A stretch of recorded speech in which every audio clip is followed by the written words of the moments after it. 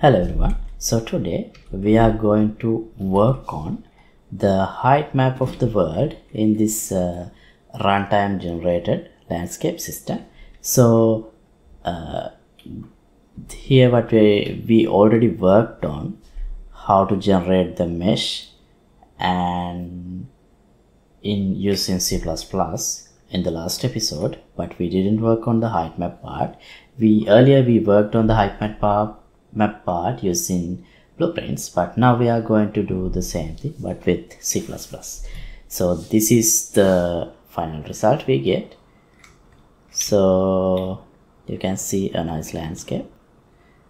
So this is generated with C++.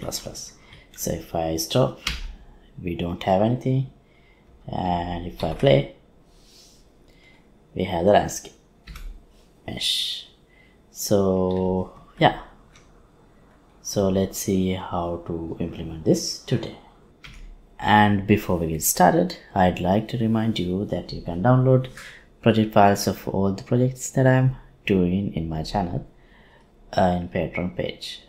So once you become a member, you can download any project that I have done without a limit. So to the date, there are like 1700 videos, and for each video you can download the project. So that would help me to continue what I do in this channel. And let's get back to the tutorial. So as of the end of the last episode, this is what we had. We figured out how to generate the procedural mesh terrain with C++, but still we didn't work on the height map. So that's why this is all flagged now. Right, so now let's work on the height map. So here I defined a function getHeight, but I didn't use it. So I just put 0 for the _𝑠. So here I'll use getHeight,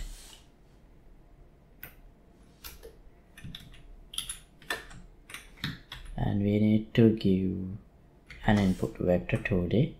So we need to give the horizontal location. So vector 2D, from this vertex I'll give vertex dot x and vertex dot y. Okay, so now let's implement this function. So let's take a look at the function that we developed to determine height in C++ in blueprints. So this one. So we have this another function, Perlin Noise 2D function, because in blueprints we only have access to Perlin Noise 1D. So based on the Perlin Noise 1D, I created this Perlin Noise 2D function. So this is what I do there. So let's define this function, because here in C++ we do have access to Perlin Noise 2D function. So let me simply return fmath Perlin Noise C. Here we have Perlin Noise 1D, 2D, 3D. I'll use 2D. As input, we only need to give location. So I'll give this input location that we already have here. So this would return a value in between 0 and 1, which is pretty useless. I mean, not enough in terms of landscape. So we might need a bigger value. So if I multiply this by 10,000, save. Let's compile and see what we get. Let me just simulate. It's still flat. So the reason should be this. When we do it in the blueprint level, we have to make sure we are not using 0 or 1, like a full integer value, because at those values the Perlin noise always gives 0, as I remember. So that's why I had to add this 0.1. Therefore I'll just implement this function Perlin noise 2D, but I'll use a different name, and we need input location, input scale, amplitude, and an offset. So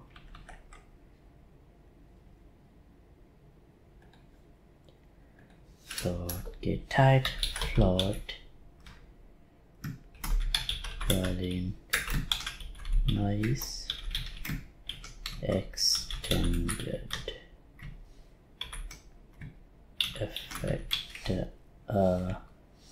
2D location, and so this passes as a const. This one also, because I should not be modifying this. Const scale.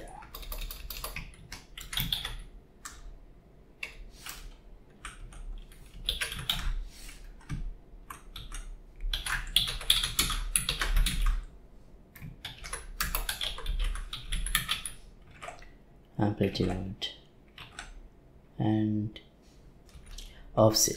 So since this is 2D, this could be a const effect 2D.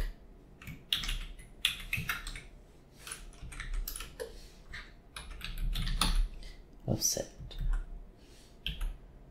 Okay. Now we need to implement this.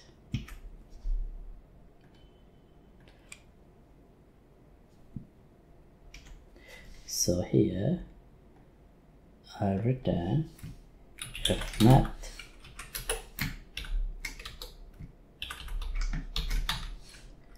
Perlin noise 2D. So insert location multiplied by scale and add to that another vector 2D 0.1 f 0.1 f, that's this one, and the offset,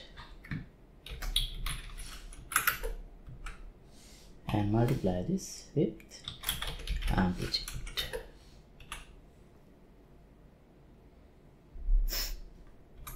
Okay, so now here I'll return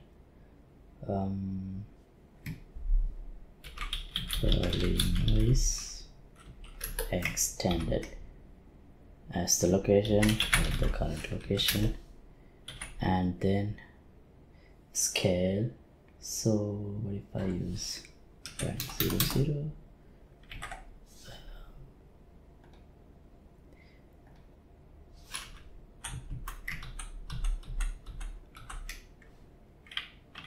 4 zeros, 001 f, and then amplitude 20,000,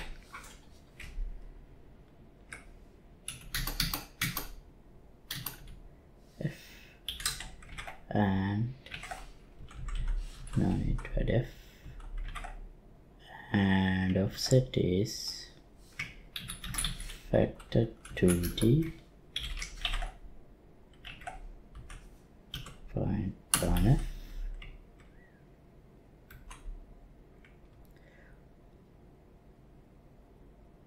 That's it.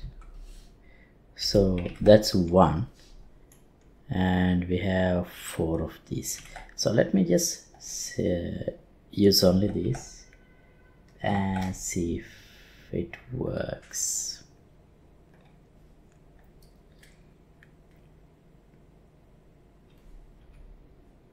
Compilation succeeded.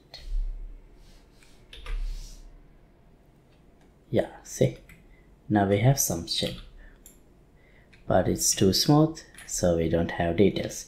Now let's use harmonics. So harmonies. So that means, I think I explained this here previously also. So now what we have now is something like this. So if I multiply this or get another harmonic of this one, so we will get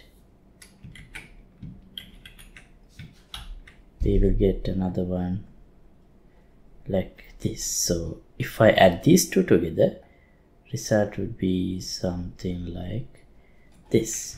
So it will have more details basically. So I'll do the same thing I have done here.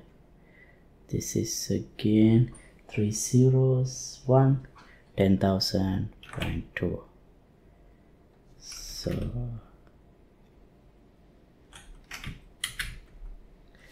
plus 3 zeros, 1, 10,000.2 and 001 500.3.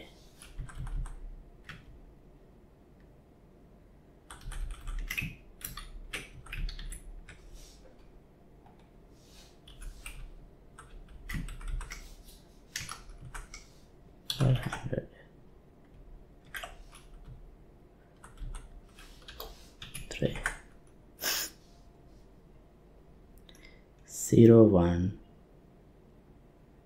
100.4.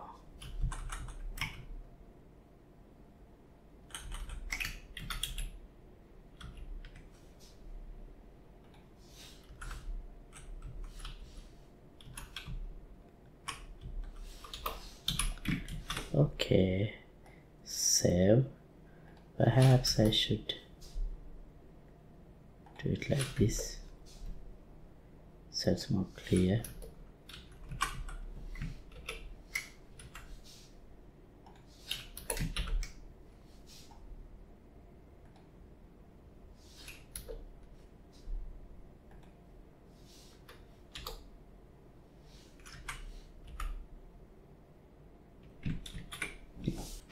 Is the syntax correct?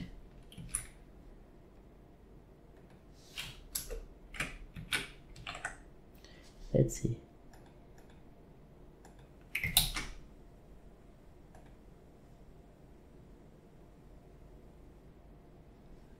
Okay, it's correct.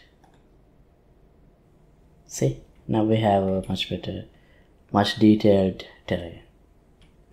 So yeah, that's how you define, you create a height map using C++. Now you can play with these parameters and try to get the look that you desire. So if I use these values, it looks more like this. So I think I like this one better than what we had earlier. So yeah, now we have the landscape with the height map. So next time let's start working on the spawning of the spawning part. Well, actually it's already working. By spawning part I mean as the character moves around the map generates, and this is happening in C++ now, but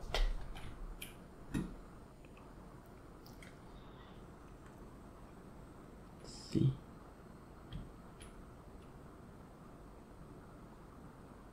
But still it's not very smooth. We see the FPS drop when the landscape is being generated. So I'm planning to utilize some of the multi-threading and also look into other ways to optimize this system further. So let's look into those things in upcoming episodes. And thanks for watching. Updated project files will be available here to download in Patreon page.